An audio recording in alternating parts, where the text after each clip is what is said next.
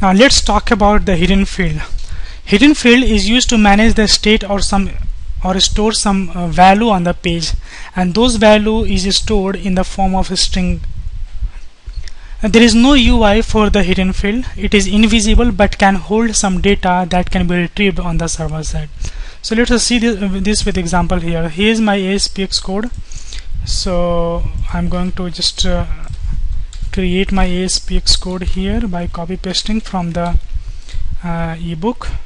So here is my ASPX code, and in this we have a hidden field whose ID is hidden field 1, and then we have a button control, and on click of the button control we are executing submit data server side method. So let us create a submit data server side method as well here. So here is my submit data method. Now here what we are doing is that as soon as user will click this particular button, it will fire submit data method, and in that submit data method we are retrieving the value of the hidden field and we are writing on the page. Now remember that in case you have a text box, you retrieve its value using text property, but in case of hidden field you will have to retrieve its value using the value property. Now by default its value we have specified as hidden field value. So let me change it. Let me make it to some data. Now when we will run this page, you will see that only one button will appear on this page, because as I said earlier, there is no UI for this hidden field, so you will not see any UI. Now when I will click this, you can see that hidden field value is some data coming from the server side. Now in order to set the data of this hidden field from the server side, you can simply access it. So hidden field 1 dot and value, and you can write its value. For example, the hidden field value has been changed. Now because it is written into the page load, so I can cover that. I can wrap this into if not each post back.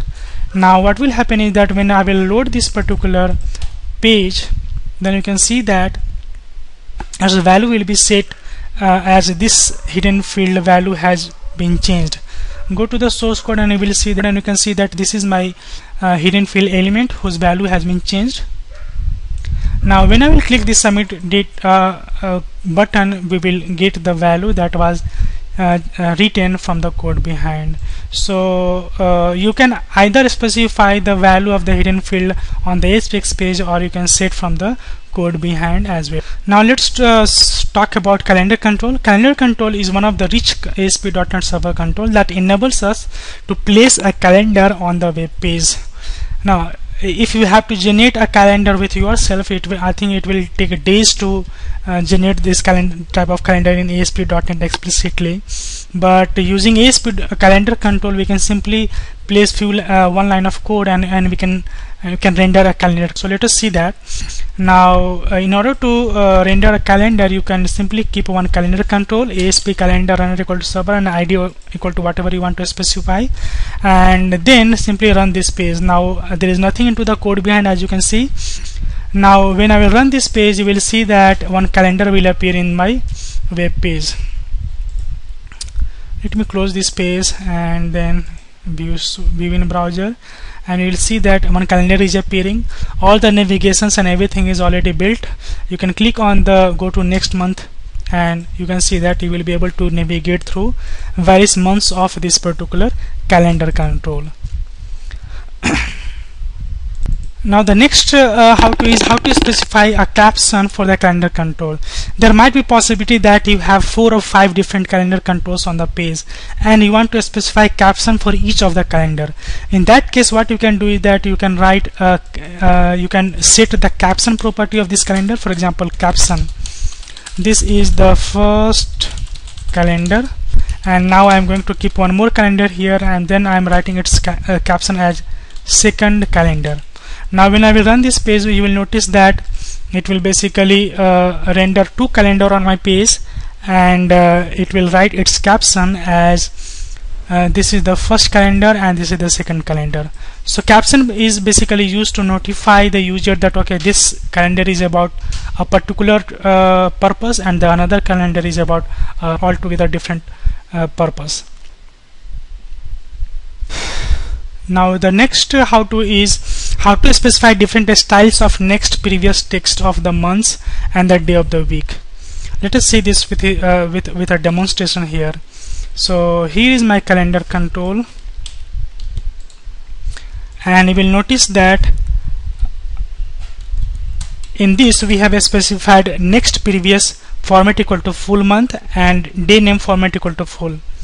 First, see the existing calendar. In the existing calendar, the day name is coming as 3 characters only, but because we have specified day name format equal to full, so now when I will refresh this page, you will see that the day name will appear completely. Here you can see that now day name is coming Sunday, Monday, Tuesday, Wednesday, Thursday and Friday, Saturday. Complete day name of the day is coming, and because next previous format is also full month, so complete full month is coming as the next and previous link. Now there are many other values that you can also specify. For example, if you want to specify short month, then what will happen is that instead of the complete month name, it will come short. So only 3 character will come. Now you can see that only APR is coming, and for June it is coming JUN. Now similarly, you can also specify next previous format equal to custom text, and then you will have to specify next month text is equal to whatever custom text you want to specify. So let us specify double greater than here, and then previous month text equal to double less than.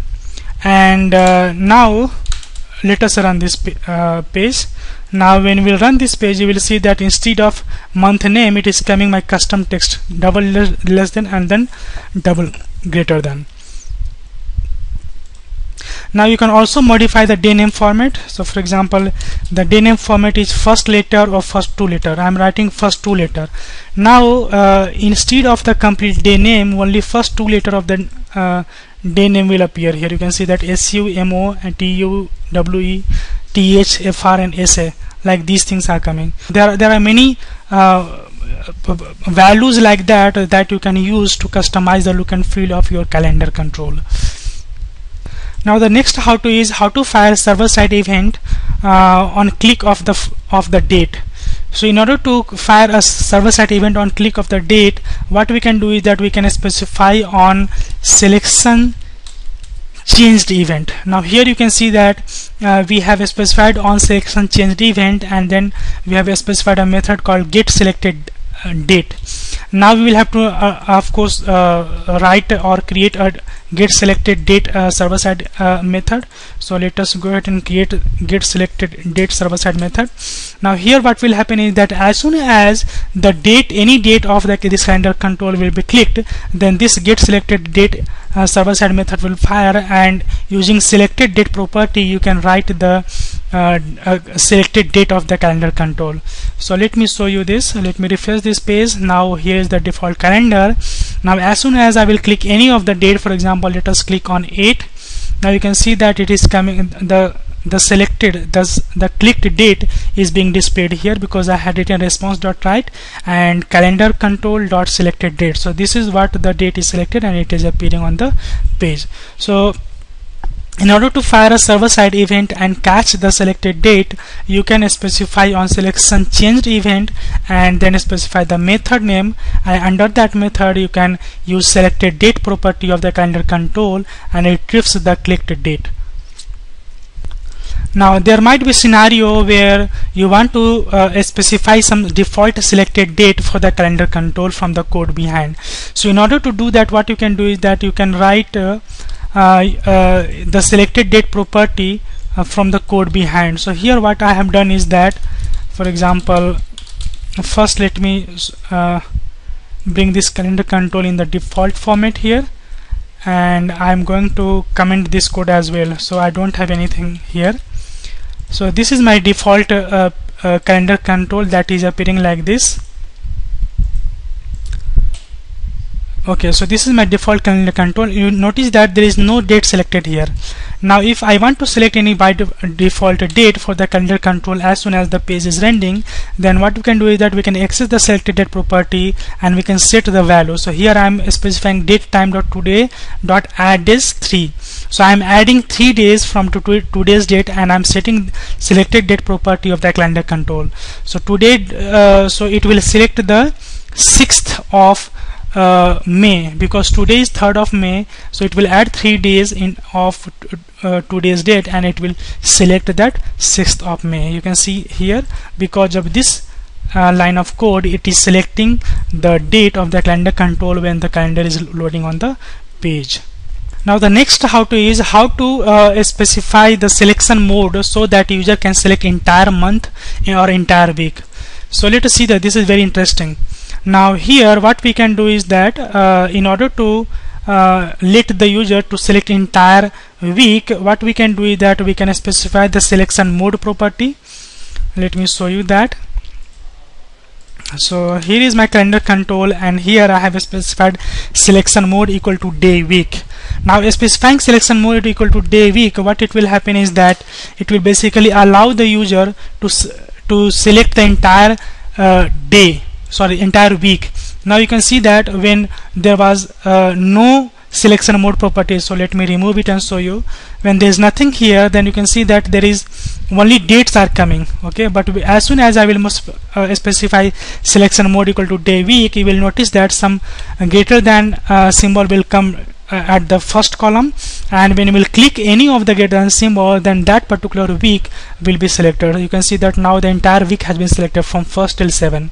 Now when I want to select this week from 15th till 21st, I will click this particular link and the whole week has been selected. So using selection mode property, you can specify the mode of selection for the calendar control. For example, if I want to select day, week and month, then I can specify selection mode is equal to day, week and month, and that will basically render the control that will enable the user to select the month also. So for example, here one double greater than link has come. When I will click this, then the entire month will be selected. You can see here, and as we saw earlier, we can also select the week as well.